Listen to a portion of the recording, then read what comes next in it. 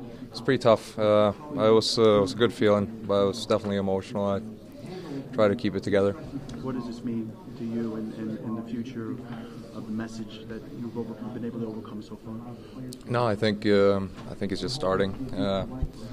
It's so much more that needs to be done, and it's just encouraging to see more and more people are talking about it, and there's a lot more work to be done. I think it's fine to talk about it and all, but changes needs to be made. You said at the end of the speech, it's strange to say you're not that doesn't mean next week. What kind of a relief is that? What does it feel like to say that publicly?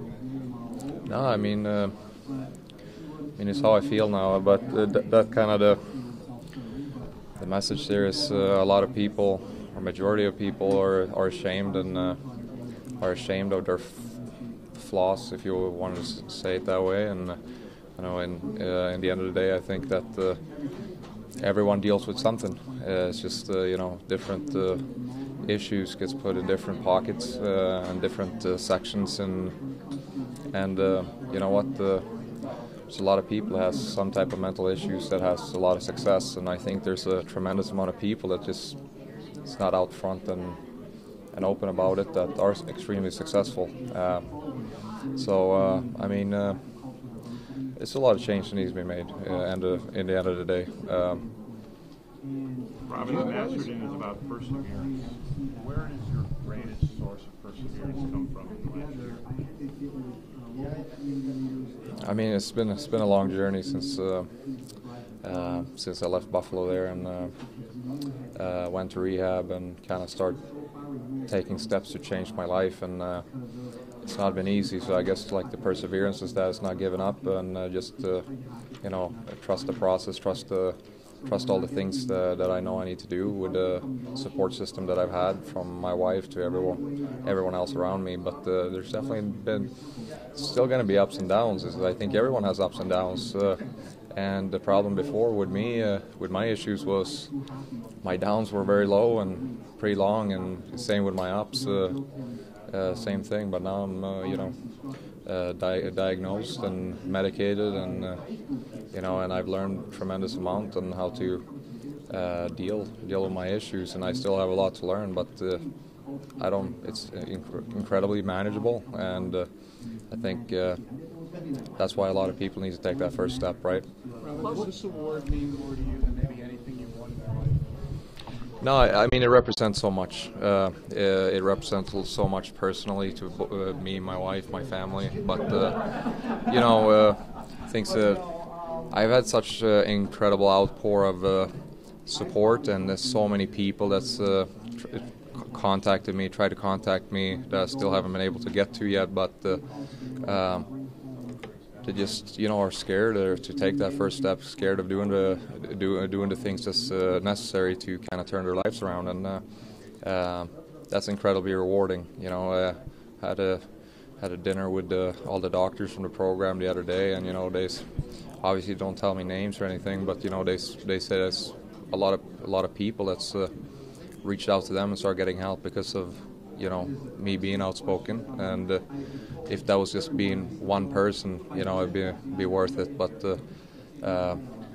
we as players in this league, GMs, whoever it might be, there needs to be some change to kind of to open it up, because why it's been so successful for me this year is because I was open with it. I think the program for the first time was able to work together with the team. So it's the program and the team together has been able to be on the same page and do the right things, and it's been a good collaboration. Problem is, majority of people, or all people, it's not going to come out and be open about it to the team. So the team part is going to be not involved, because as soon as that comes to light, it's going to affect your financial future. It's going to affect negotiations, contract, or whatever it might be. Because it's going to turn into a risk. A lot of your teammates in Buffalo have told me they didn't even know anything was wrong. Have they reached out to you a lot? It's been great from everyone there. Miss everyone, all the teammates in Buffalo, incredible people. But I mean that's one of the big things when it comes to both mental illness and addiction. You know, we're very good at suffering in silence. We're very good at going about our own business and try to hide it, because in the reality is that's the stigma we don't want anyone to see. Everyone that has issues don't want to show it, because it's going to affect your professional life. It's going to affect how people think of you, because reality of the matter is people do think of you differently if you have different issues. How about your teammates? I mean, you talked about your support system, but how about your teammates, the way they rallied around you after you came out and said you told the world what you were suffering with? No, they've been amazing. Every single one. I've gotten a lot of great friends on my new team. That's been just fantastic, and from day one, everyone kind of found out, and even before that, it's just incredible group of people in that locker room, and not just in the locker room, the whole organization.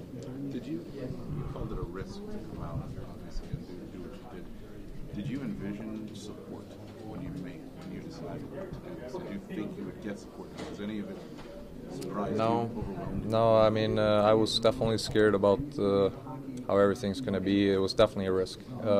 Still is a risk. It's going to affect me for a long time.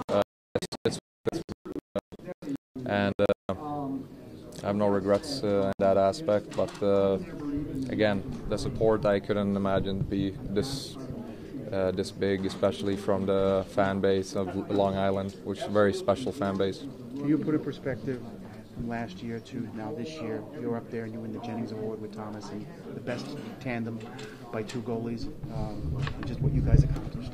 No, I mean, it's been an incredible year playing with Thomas. We got extremely well. We had a fantastic season, our whole team, and Jennings is Thomas on the same page. As a team award, is everyone buying in, everyone doing the extra things, and it's as much all the players award as it is me and Thomas.